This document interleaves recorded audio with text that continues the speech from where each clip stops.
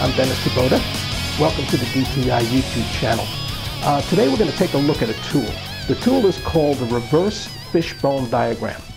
This tool is specifically used to look at the areas that would be affected by a change in your company. If you have SMS, you're required to have management of change. So this is just a tool to help you analyze what effects would take place if there was a change. Now, we are familiar with the Ishikawa fishbone diagram. It's a cause and effect diagram. Let's take a look at the traditional fishbone diagram. You all are familiar with it, where we have our causes.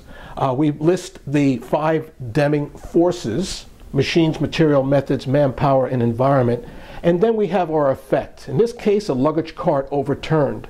And then what we do is we brainstorm specific causal factors that gives us a focus in those particular areas.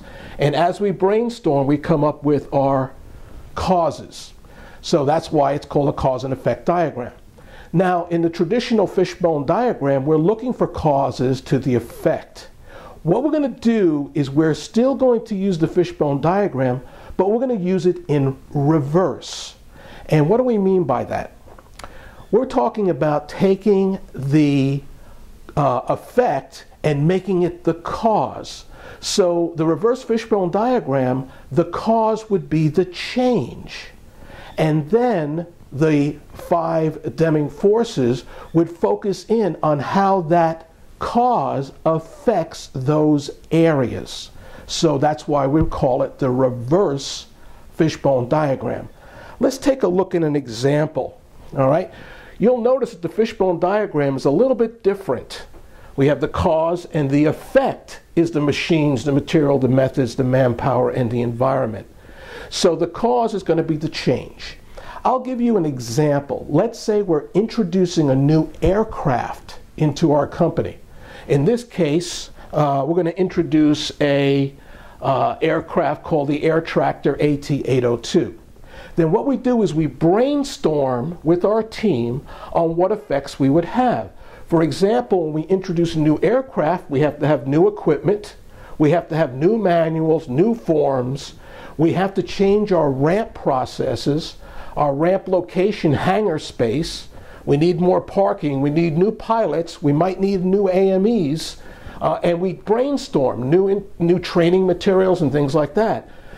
The whole purpose of this diagram is to brainstorm what effects we would have that are being caused by that change. So whatever it is, you're hiring a new pilot, you're repaving a runway, you are buying some new equipment, whatever it takes, whatever changes are being made, all we're doing is brainstorming what effects it would have on our company in those different areas. And this is just a tool. And you're familiar with the tools that we have introduced in previous YouTube videos. And always available is our SMS memory jogger for those tools. And you can get that at goalqpc.com or our own website. So I hope this reverse fishbone diagram will help you in your management of change processes. And we'll see you in the next YouTube channel.